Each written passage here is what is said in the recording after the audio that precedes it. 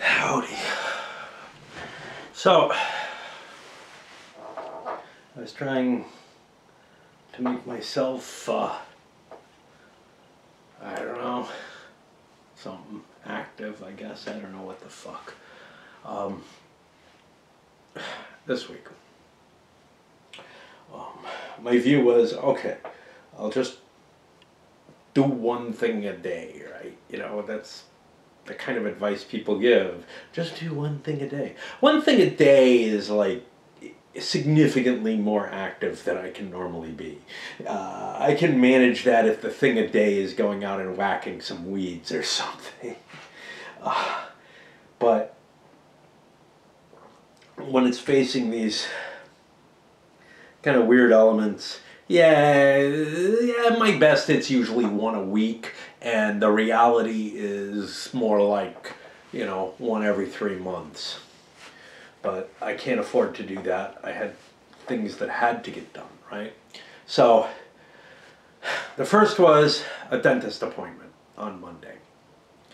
And that was less pleasant than one would think. I mean, I was getting a couple of fillings, which by my reckoning, I shouldn't need. But because, you know, my teeth used to be fine for such a long time, other than those rotting wisdom teeth and the things that failed me a couple years ago. I figured, well, I'll be all good after I got those fixed. Nah, it looks like I'm just normal teeth now.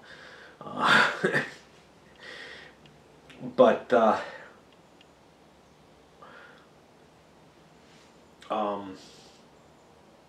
before I faced that, I was telling myself, look, you're gonna get X, Y, Z because you have to work your way up, whatever. And the only way you're gonna get there is that way. And so kind of a manic feeling came over me. Manic for me meaning that I can get one thing done a day, I guess.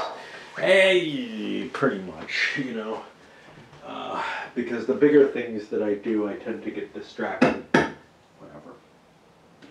So, I did that.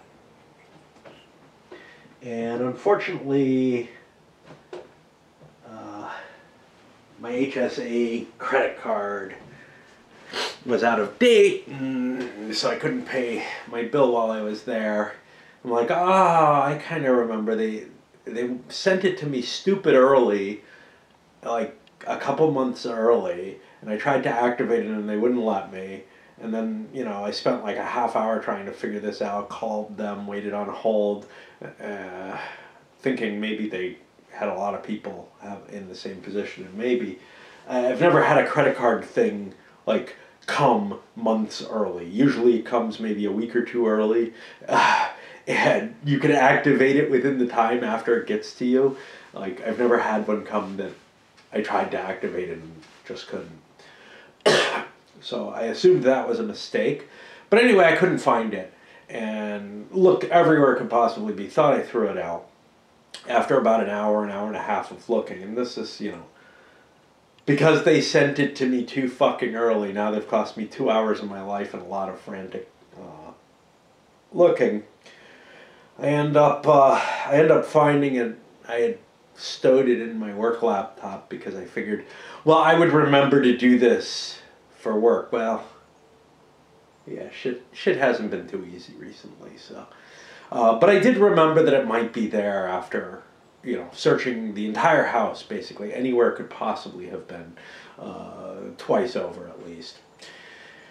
And so that was the first thing I got out of the way, and then I paid the bill the next day, which is what I promised to do. I also paid, my wife had a bill from the oral surgery she had. My intention was to pay that. I called them and didn't have all the information that they needed, like her date of birth, because she's dead, and I was paying it for her, and I'm like, I don't know.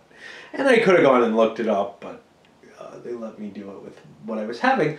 But then the card wouldn't go through, because it turns out that the number on the back was a rare one that if you turned the card one way or the other, it looked like a number either way.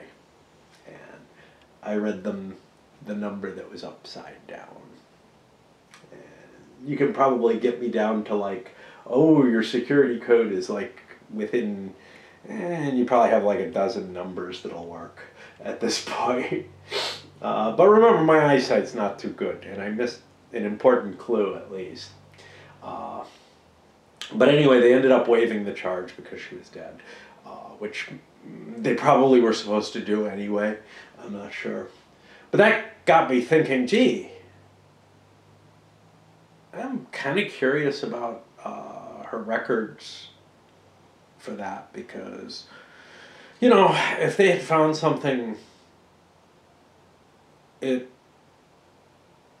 like if they did, you know, like a biopsy or something on whatever they removed, that might give me an interesting clue as to a trigger point, because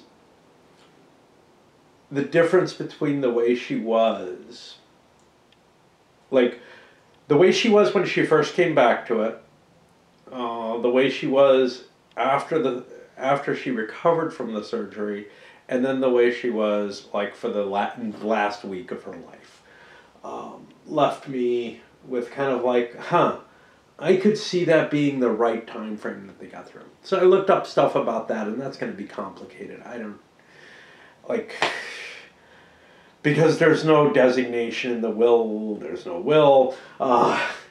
It's just a matter of like, I probably have to get something, I don't know. I just don't know. And it might be beyond me, especially since there's nothing other than curiosity in trying to assuage my own guilt. And I don't know that if that'll help with anything. But okay, whatever. So that was the first day, and here, well, no, the first day, the second day after I paid, I did those things. But I had another task still available that I had to do, which was mailing off the death certificate to her father. And I did that, and that actually ended up, I didn't want to take much more of a walk or anything. It was a windy day, it was a little chilly, I had to urinate, and I had this stupid bag that doesn't feel good in the wind. And also I was wearing short sleeves. So I was like, okay, I'll just go home. And I made myself a martini and listened to music, and then I made myself a couple more martinis. And I was actually feeling pretty good. And thinking to myself, you know the way I can get through this? I look again and try to find where I can get liquor. There used to be a place, I think on Harlow, that I could. It's not terribly close, but it's a walk that is more appealing than going downtown to get something. I don't mind going downtown. I just don't like going downtown to get anything. And as an alternative, if there was a liquor store, say in Springfield downtown, I could do that. But I looked around, and again, geez, the closest one is the downtown liquor, and that's not terribly close. That's a 45-minute walk. So probably would be the Harlow one, maybe even further. And Springfield would be too. But again, there's this, do I want to go downtown or somewhere else? And then the others are like way out in the middle of nowhere. And I find that really odd. Like, two things that I'm used to there being a liquor store near when I was in Buffalo was near campus, nothing.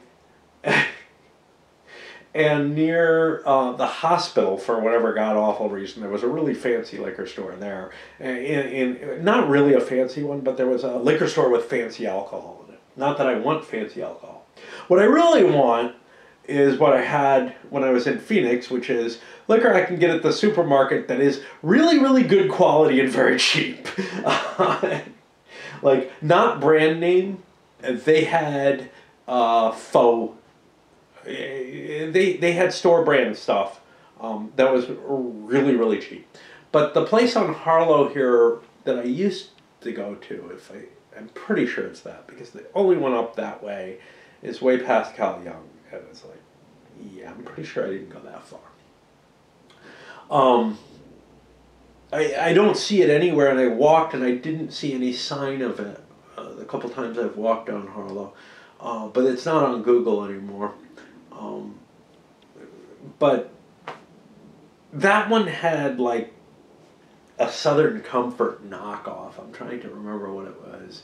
It was like Southern. I don't know. I don't remember what it was. It was like Southern Hospitality or something. But it was kind of like a really cheaper Southern Comfort knockoff, and I was kind of like, well, that's cool too.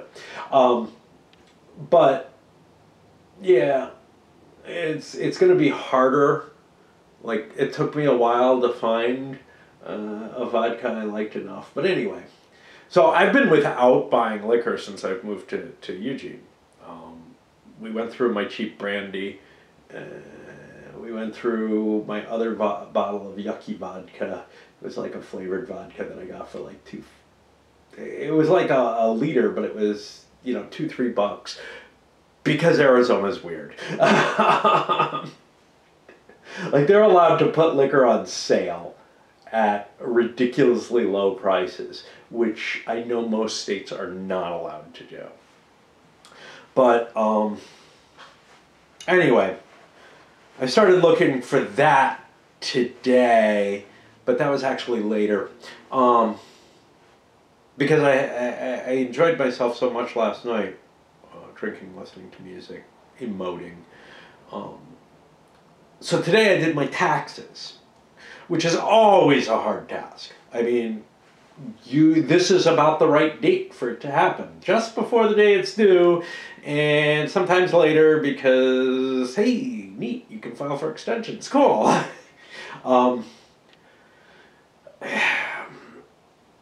It was harder than usual. I don't know what is going on, but I had trouble importing stuff. Had trouble finding stuff. But moreover, like my wife's stuff, I'm not sure I have everything.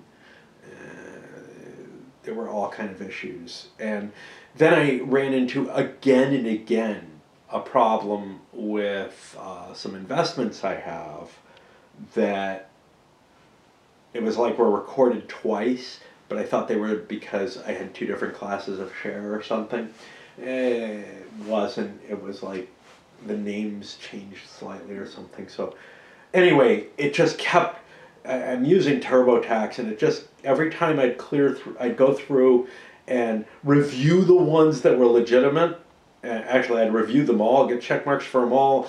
It would then throw me back and make me review them all again. Turned out I just had to delete the excess copies. I didn't know where they were coming from, what was up, but like, I was just like, well, I don't understand. I'll just do what it seems to be feeding me. But it made me keep going through the same task again and again and again. So that was kind of obnoxious. I had a hellish time finding information on my HSA. Then after I filed, I found that I had gotten it electronically, but I couldn't get it from the bank. All I could get was my current total, which is what I slapped in there. I mean, I'm slapping random numbers in there. I've been audited before, so it might happen again. I think like twice out of those audits, they ended up owing me more money than they thought. And once I ended up owing money and therefore had to pay some interest and a fine and whatnot. But it's just sort of a whatever. I don't care. It's not going to be that big a difference. But anyway, it took me a couple of hours to do my taxes, which I guess isn't that horrible. But given that I'm doing them on the computer and have very, very simple taxes for the most part, I did have to dig up the one statement she had, and she made less money, maybe like $2,000 less last year than she did the year before. So I kind of wonder if I know she dealt with more than one person for doing the translations. Maybe she had some others, but they didn't send a form that I could find, so fuck it. If the audit washes it out and finds that I owe money, well, that's life. I'm fine with that. But, yeah. And theoretically, they should have this. It should be recorded under her Social Security.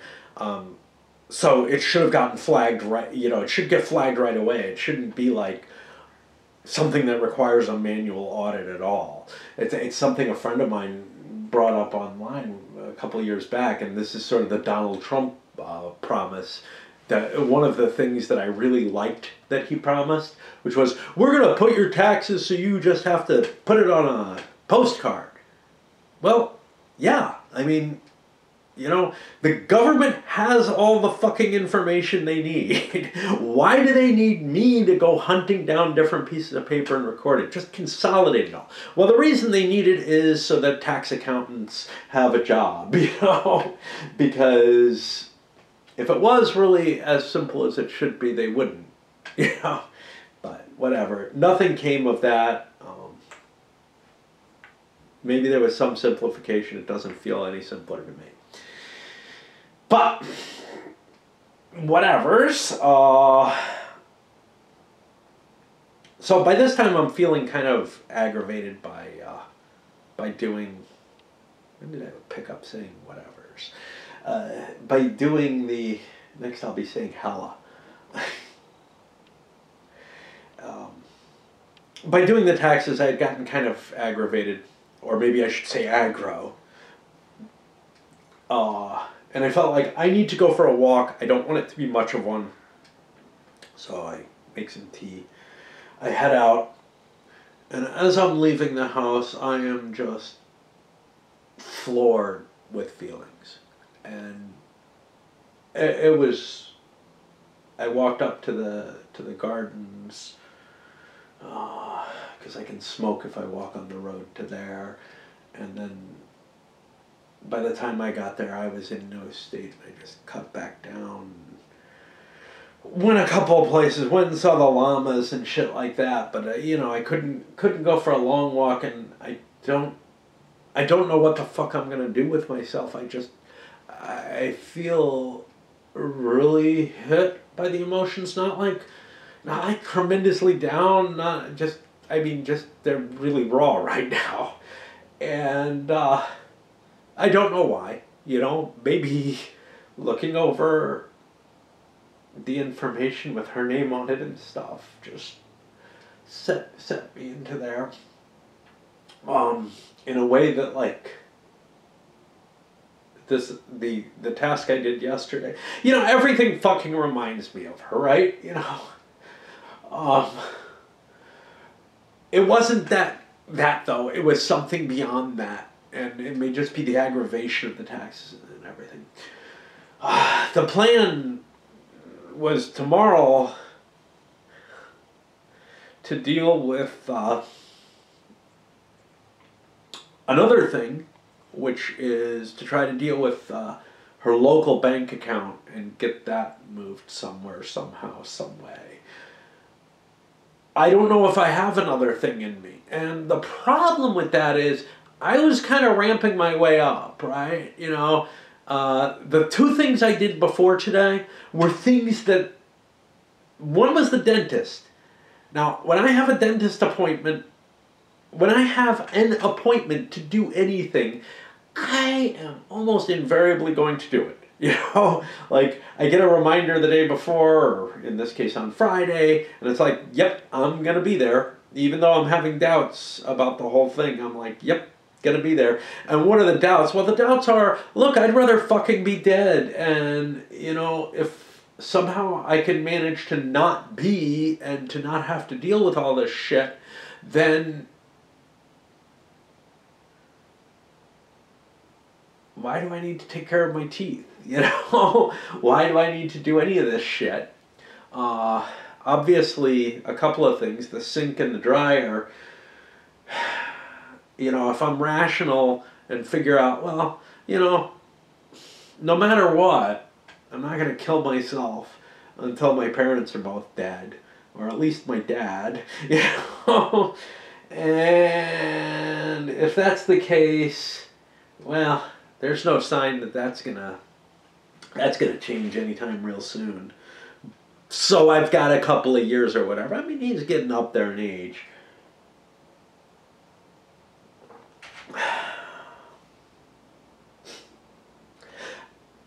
Yeah.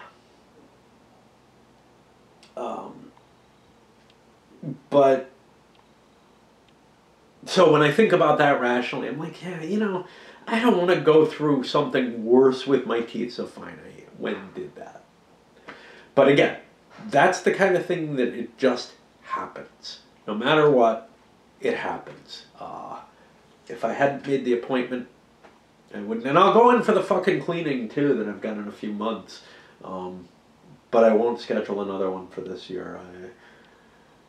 My insurance pays for 2 a year, but they're trying to get me to do like every 3 months or something, and I'm just not going to do that. I don't think I'm going to last that long. I mean, I'll last 3 months. I don't think I'm going to last long enough that is a beneficial thing to do. I hope. But, taxes, you know, well, delivering mailing the death certificate, look, it's something had to be done. It's got like a June delay. Her dad is going to Portugal in June, I think, July, I don't know what. It takes a while for the mail to get there. Had to get that sent out.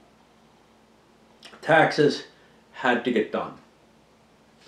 Not today, but it had to get done.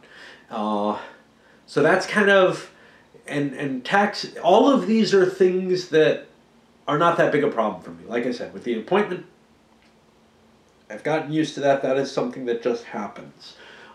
With mailing something, that's a walk to the post office. It's not that far. It's a 25-minute walk down the hill and then 25 minutes back up. But it's something that, like, yeah, sure, I might have delayed it in other times, but okay, it's getting me towards there.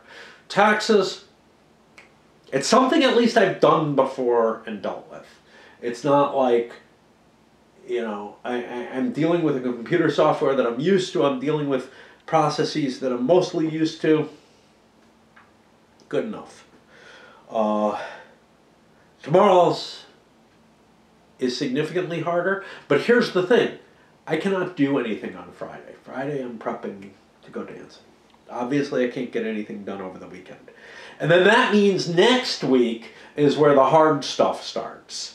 If I don't deal with the bank. But all of this shit, including the bank, can just be put off. And I just don't know which way I'm going.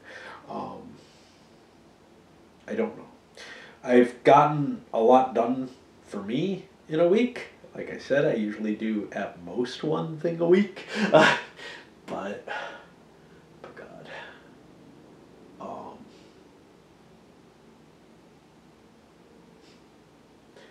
Yeah. Maybe tomorrow, I don't know. I mean, on my walk, I was considering, well, tomorrow maybe I can take care of the bank thing and grab the liquor. Because that way I have sort of my reward for doing shit. It kind of feels like I am going to have to become, I don't know, I'm just going to have to start drinking harder in order to, like, cope with, in order to be happy. And it's not like I was happy without drinking anyway. Drinking makes me happier, you know. Not in, I don't do it in a sense out of habit. I do it in the, it's a pretty day. I'd like to sit out on the porch and have a couple of drinks and listen to music. I might order cigars too. I don't know. I've weaned myself off them because I can't get alcohol. Because they just don't work for me without. And, yeah. So that's why vodka is my friend. It might be the thing that keeps me living. Simply because, I mean, I can't do drowning my existence the way I was before she killed herself. I don't want to do that. It was part of the compromise, essentially. And I don't see anything else. You know, the gaming is part of that. That's a sort of somewhere in between. It's not quite drowning myself, but it's also not, I'm not happy doing it. You know, it's okay enough. It's like work. It's like playing mindless video games. It's better than either of those things, but it's also not enough. And I don't know. I mean, you know, when I was in Phoenix, I was doing gaming and drinking, so not at the same time. But I would like say, okay, today I'm just going to sit out on the porch and enjoy myself. And I mean, you know, it's not a situation where I'm going to be constantly drunk or anything. It's just like somehow I let that get away from me, and I miss it, and it's part of the reason I have a porch, and maybe it'll help, because vodka's my new best friend. Anyway, yeah, I don't know what the fuck. I don't know. Yeah, I just don't know what the fuck. Ciao.